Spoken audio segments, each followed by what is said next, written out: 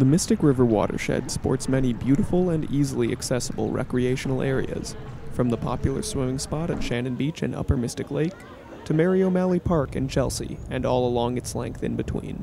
The Mystic is a great place to explore, and a resource for swimming, boating, fishing, and walking or biking along the shore. The Mystic River Watershed Association recently sat down with Rick Beinecke, who is a professor at Suffolk University, and whose guidebook to the Mystic River will be published later this year, to hear about his favorite spots on the Mystic. I think one of my favorite places is actually just above here.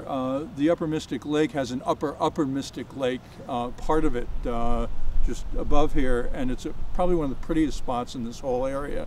Great fishing area as well, and that area is interesting. It's part of Winchester because it was not underwater in the Mystic early is a days great before place this for dam was swimming, built in the boating, late 1800s. fishing, or walking or biking along the shore. They put a whole industry underwater up there. It's a hidden set of coves up above here, very quiet and just very special. Yeah, grandfather's house, people often call it grandmother's house. It's in Medford as you go down the river, just before you get to Medford Center. It's on the right-hand side. It's a white pillared house. It's currently the Tufts Provost House, actually.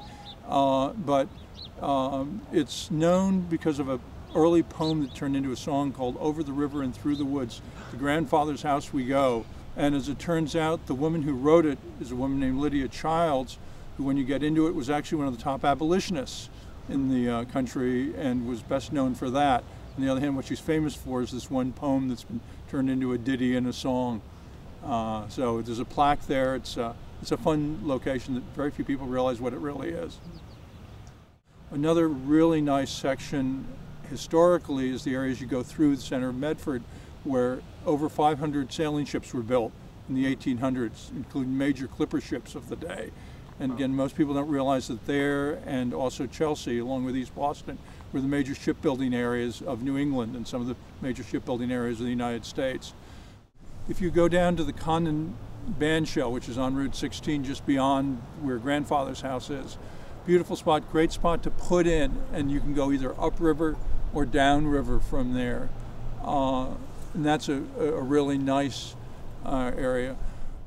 A couple of other places is as you paddle down the river, this next section, once you go beyond the lake, is I think one of the prettiest sections. There's not a lot of noise from the cars nearby, and it's as beautiful as the Concord or any of the rivers that are much more famous.